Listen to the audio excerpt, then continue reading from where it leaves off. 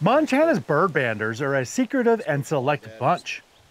So when a new bird banding station started at Spring Meadow State Park recently, not only was the public invited, they were asked to participate as well.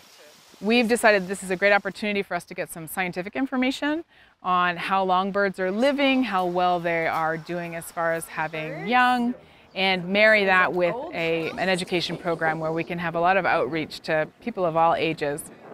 Bird banding provides important information to bird biologists, and letting the public participate gives a direct line to bird science.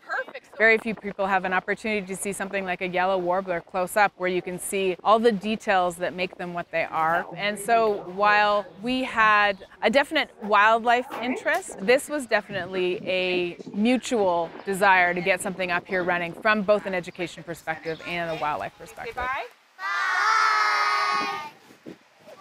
Along with getting a first-hand look into bird science, biologists hope Montanans will walk away with a greater appreciation of bird conservation.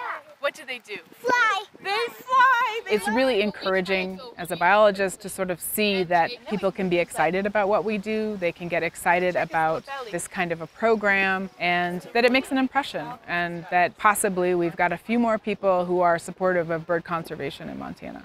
Okay, let's tell them goodbye. I'm Winston Greeley. Goodbye. Out among Montana's fish, wildlife, and parks. I want to see a different bird now.